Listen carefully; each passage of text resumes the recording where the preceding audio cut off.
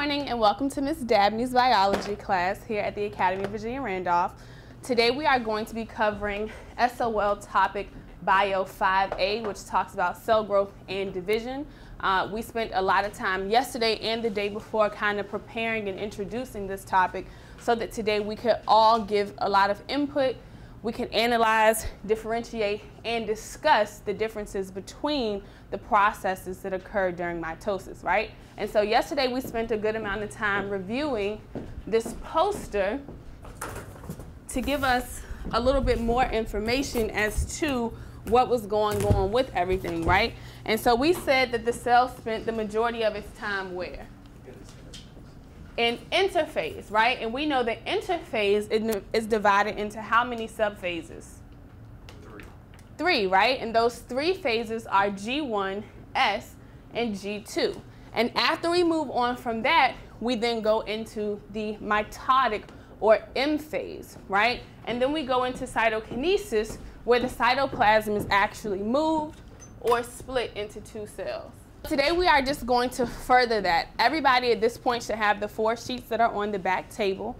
Everybody should also have a paddle board, all right? Before we actually get into today's notes and get into the snapshot and everything, we are going to do a quick review, minute to win it, all right? So you have a minute to win something from my box. Now with this shaving cream, I'm going to come around and put a small little on everybody's desk. You guys are going to spread it out, but spread it out with enough width, okay, that you can put 1, 2, 3, and 4. There are going to be 4 questions that I'm going to ask you. You guys are going to write your answers in the shaving cream, okay? I'm going to come around to see how we are critically thinking through this. One of our HLPs that we're using today is to be a critical thinker.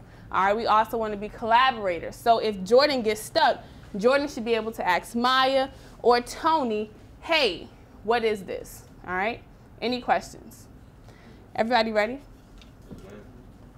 Okay, once you get your shaving cream, you can only just go ahead and put it on your, like spread it out.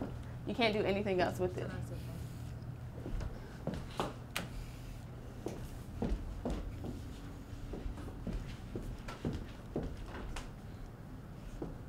And it helps to clean these desks because they dirty, filthy.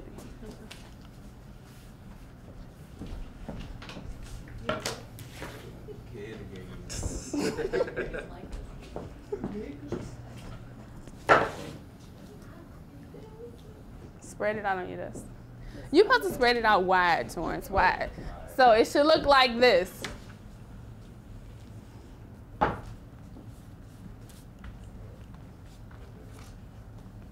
Okay, spread it wide.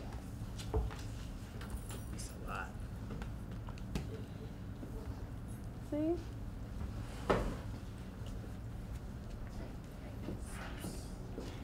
If you get a little extra on your hands, it's totally okay, right? I feel like a giant cream. All right, so number in your shaving cream: 1, 2, 3, and 4. And if you put your shaving cream on your hands, eventually it'll evaporate off. All right, now question number 1. Everybody ready? Ready, Eddie, ready? I'm ready. Question number 1.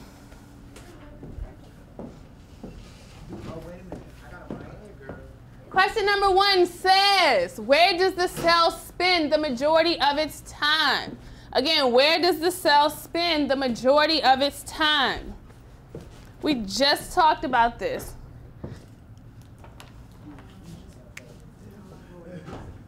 Question number 2. What phase is it when the chromosomes line the middle? What phase is it when the chromosomes line the middle, or those X's we talked about yesterday? Use all resources provided to you. Look at all the resources provided to you. Oh God, this got real. I told you it would evaporate. Yeah. Question number 3.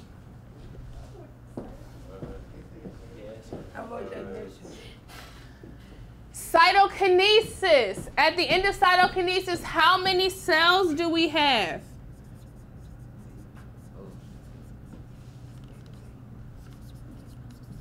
Look at the poster board.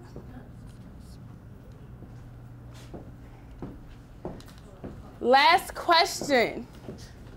Mitosis. If our parent cell has 20 chromosomes, how many chromosomes does the daughter cell have?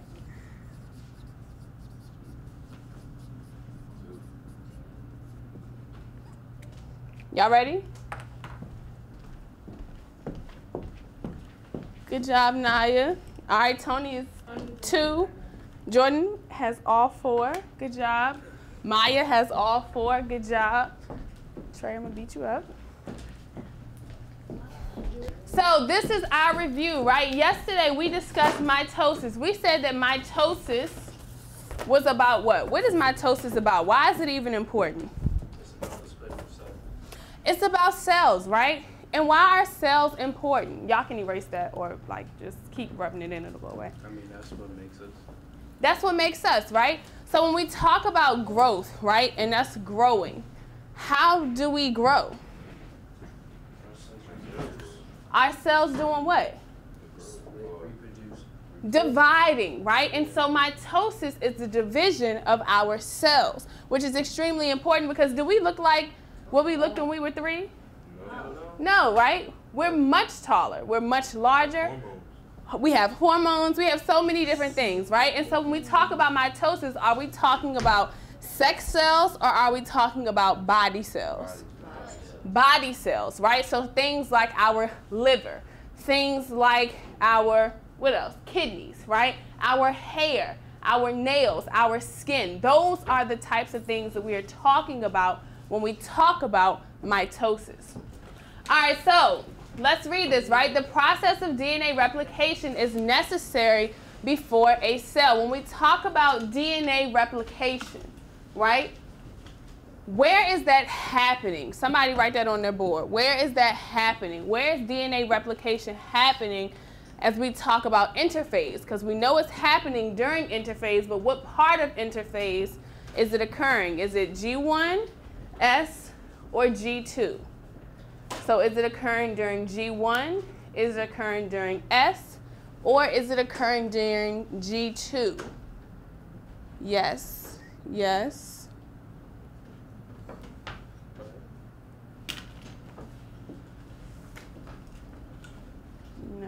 No. But why not though? So let's talk about it, right? When we talked about interphase and we put it into our 3 subphases, what were those 3 subphases that we referred to? G1, S, and G2. So when we drew our circle out, we said we had G1, S, and G2, and all of these were a part of interphase, right? But what was actually occurring during G1? That's the start of what? Growth, right? So we're growing. But after we grow, when we get to the S phase, then what occurs?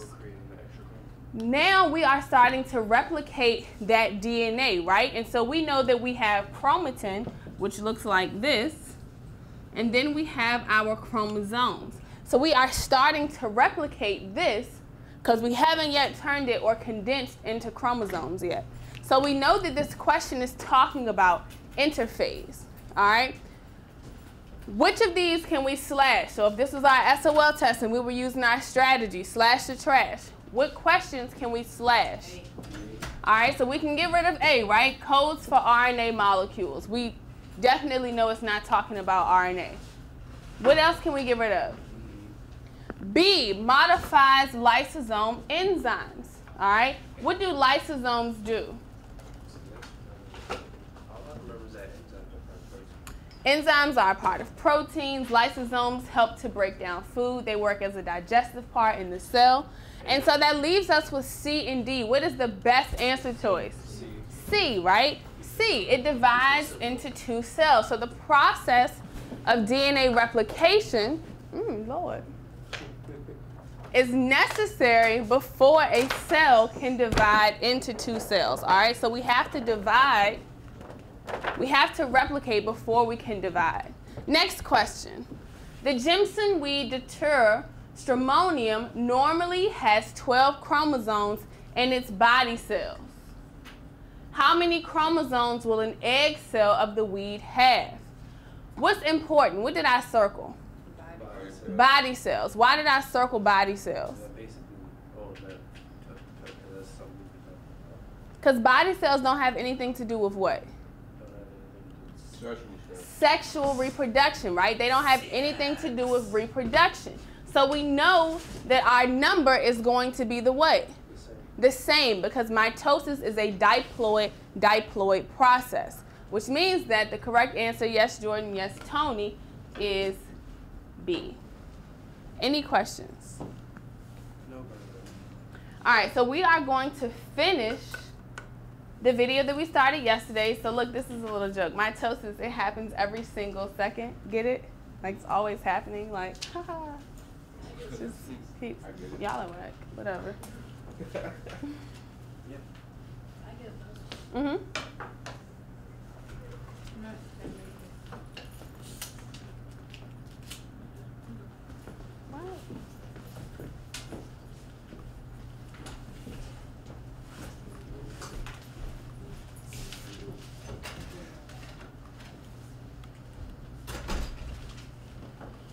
What the world?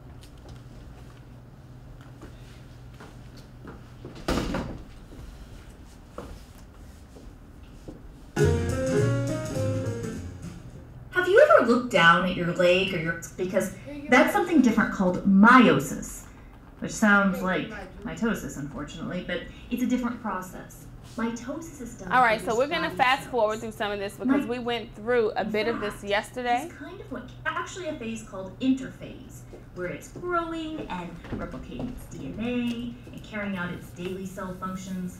That's where cells spend most of their time in respect to the whole cell cycle. Mitosis is a very short amount of time in respect to the whole cell cycle.